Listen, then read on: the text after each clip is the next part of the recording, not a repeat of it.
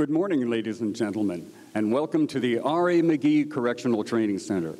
This is the Basic Correctional Officer Academy graduation, and graduating today is Academy Class 421. Will you please stand with us as Program Sergeant Kotko prepares the Academy for the presentation of our national anthem.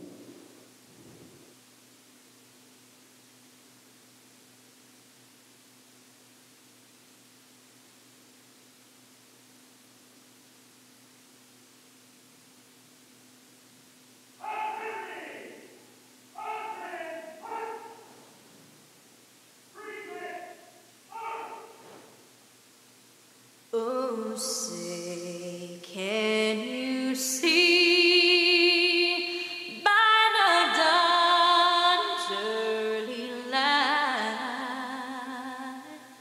what so proudly we hailed at the twilight's last gleaming, whose broad stripes and bright stars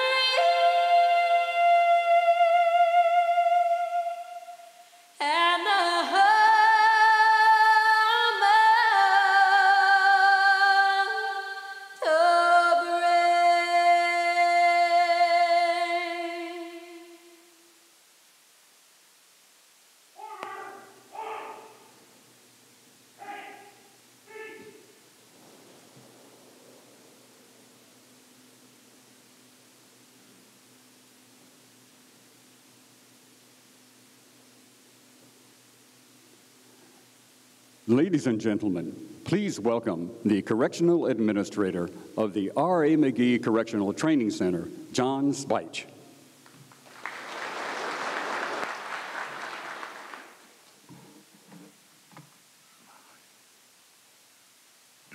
Good morning, class 421. I'd like to take this opportunity to thank the graduating class for their participation in this academy. I'm proud to be standing here today with all of you in honor of your hard work, dedication that you've shown in the last 13 weeks. This academy class is comprised of 221 cadets who are graduating, adding to our department's family. With that, we welcome you with open arms. When Monday comes and you enjoy this weekend of yours, and that first day begins, remember everything you've learned. Don't be afraid to ask questions. Use your field training sergeant as a resource. Just because you are graduating and becoming a sworn peace officer today doesn't mean the learning experience ends. Take what you've demonstrated with your overall determination that you have displayed at the academy and continue that effort every day, not only in your professional life, but in your personal life as well too. Today we are joined in person by executive staff that took time away from work to share this special moment and this special day, to show their support for your hard work. Please help me in welcoming the dignitaries who are here with us today. Jeff McCumber, Undersecretary, Operations. Jennifer Barreto, Undersecretary, Administration. Connie Gibson, Director, Division of Adult Institutions. Grady Petty, Captain, Correctional Training Center. And Eric Flores, Lieutenant, Correctional Training Center. Also, I'd like to thank all wardens and staff throughout the state who join us via Teams today.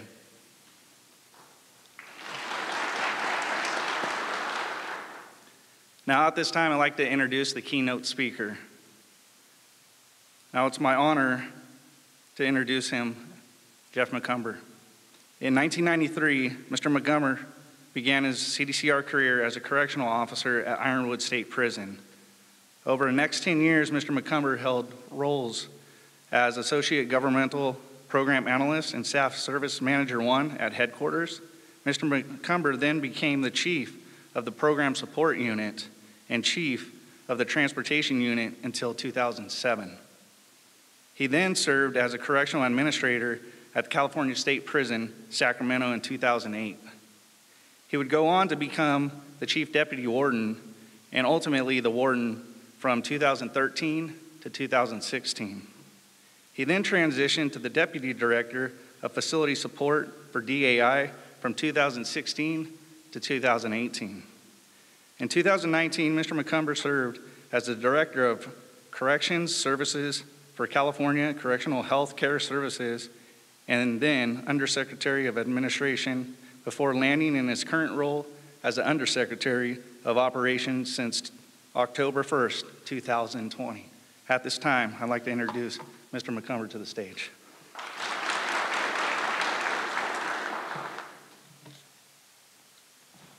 Good morning. Such an orderly group. Thank you for inviting me to join you here today for this very important milestone. I am honored that you have chosen to begin your career with the finest correctional agency in the world. As John stated, I sat where you sat 29 years ago today. And I remember thinking, I hope the speeches are short because I have to drive to Blythe. So don't worry, I got you covered. As I look at all these fine new officers in front of me, I know that among them are future parole agents, wardens, future directors, and perhaps even a future agency secretary. I want to acknowledge the families and loved ones who have supported you throughout this process. While it takes a special kind of person to wear the badge, the sacrifices and dedication of your families cannot be overstated. You're entering this career at a time like any other in our profession's history. The COVID-19 pandemic has impacted every aspect of our operations and has touched all of our lives. I am truly thankful to the brave and dedicated peace officers who continue to come to work each day. I urge you to ask them questions, to learn from them and understand the vital role you play in public safety. And down the line, when it is your turn to be the mentor, remember how important your mentors were in setting you up for success. This academy has challenged you both physically and mentally. I am confident that the skills you have gained from your training will serve you throughout your professional careers. As graduates, you have delved into a number of cutting-edge training topics and skills that will better prepare you for the field. Don't forget one of the most important tools in your belt, and that's communication. Whether you're responding to an incident or having a conversation with an inmate, using the right type of communication in a key moment will serve you not just in de-escalating conflict at work, but will also help you in your roles as family members, community members, and role models. Each of you has learned about the CDCR mission, and you're now part of an exceptional team that values public safety and the important role we have in operating safe and secure prisons, where inmates have the opportunity to positively program. While COVID-19 has largely halted most group programming, we're working hard to get back to our core business of preparing people to return to their communities as better citizens. teaching them skills, knowledge, and providing them opportunity to earn professional certifications that will enable them to positively contribute to society instead of harming communities. In the coming days, you will join your fellow peace officers and non-sworn colleagues in working to ensure the operation runs effectively, smoothly, and under today's challenging conditions. Your careers are just beginning, but know that each of you plays a vital role in public safety. As do all CDCR employees, we recognize and value the work you do to keep our institutions safe for all within their walls, whether they live or work there. As you progress through your careers, you will at times face stressful situations. I urge you to take care of yourselves and your families by taking advantage of CDCR's many Office of Employee Wellness resources. Our future success is dependent upon your discipline, respect, and commitment to excellence and to one another. In conclusion, it gives me tremendous pleasure to welcome you to the CDCR family. I am honored and humbled to celebrate this important day with you. I look forward to learning about your hard work and accomplishments in the near future, and I look forward to learning more about your contributions to our department's public safety mission. Everyone, please join me in acknowledging today's graduating class. Congratulations.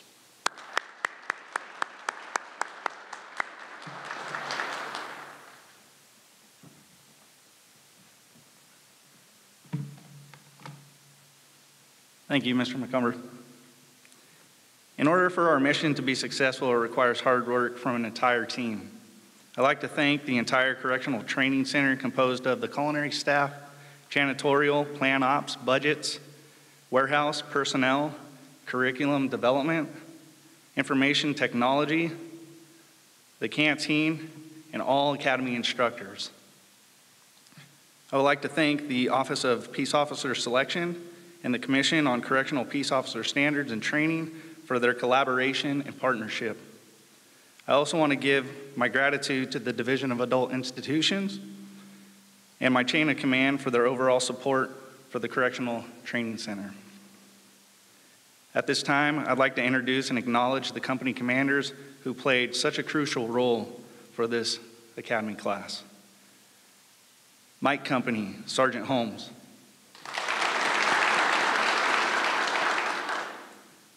November Company, Sergeant Turner. Oscar Company, Sergeant Keeler. Papa Company, Sergeant Benavides. Quebec Company, Sergeant Taragawa. Romeo Company, Sergeant De Leon. And Sierra Company, Sergeant Breivik. Additionally, I'd like to recognize the program staff, Lieutenant Flores and Sergeants Fusi, Kako, and Salma for their dedication and hard work for this graduating class. Now at this time, I'd like to invite Captain Grady Petty to the podium to continue with the Code of Ethics and administer of the oath.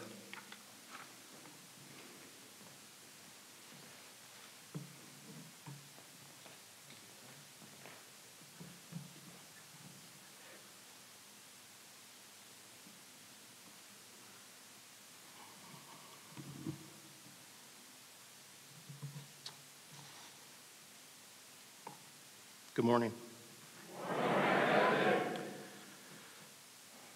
To Academy Class 421, today I hope you feel a sense of accomplishment.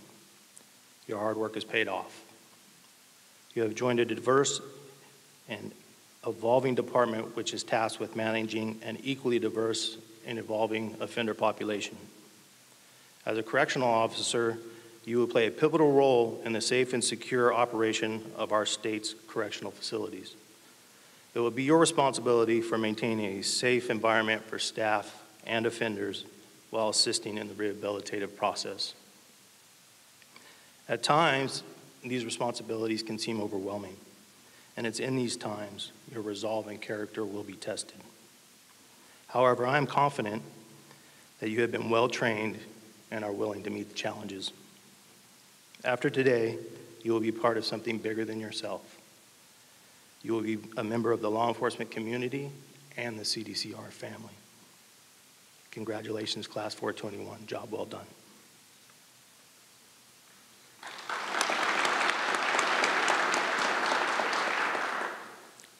Sergeant Kako, please prepare the cadets for the reading of the Code of Ethics and the administering of the oath.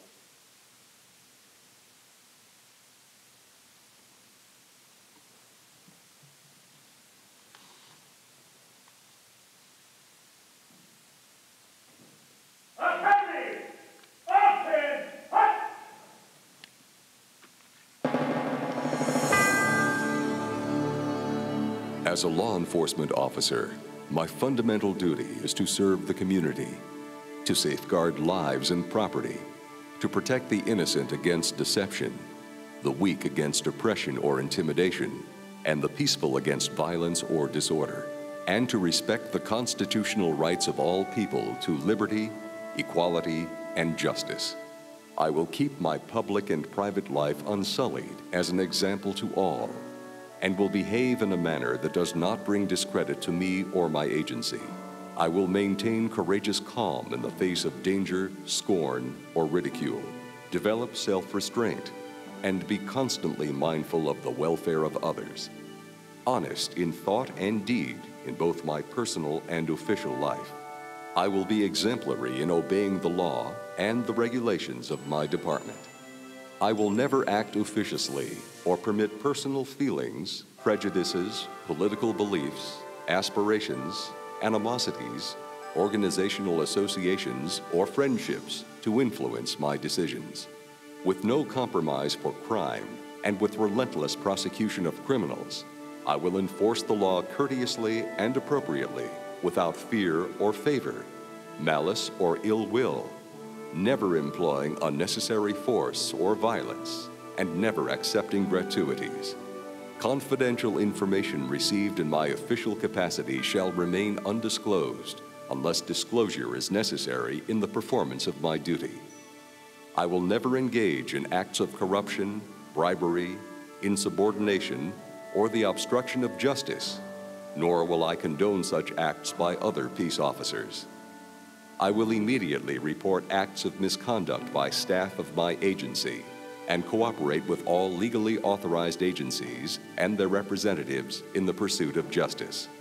I know that I alone am responsible for my own standard of professional performance and will take every reasonable opportunity to enhance and improve my level of knowledge and competence.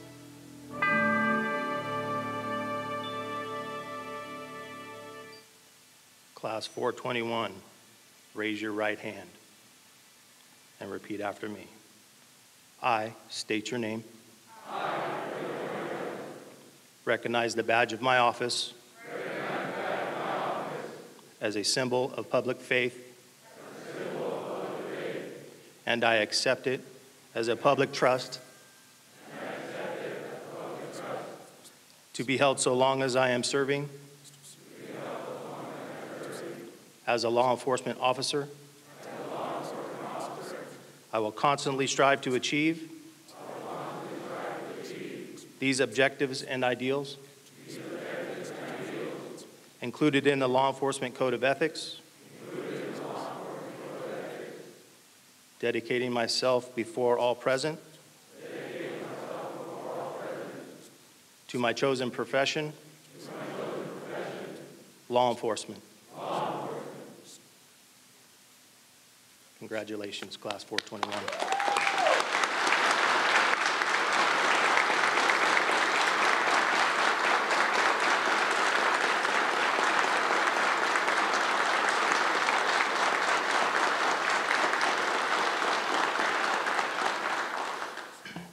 I'd like to thank our keynote speaker, Undersecretary McCumber, and all the dignitaries for attending today.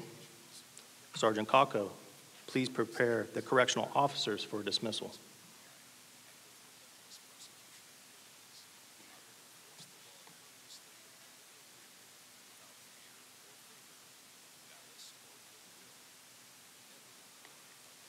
On behalf of all dignitaries and staff present here today, we acknowledge you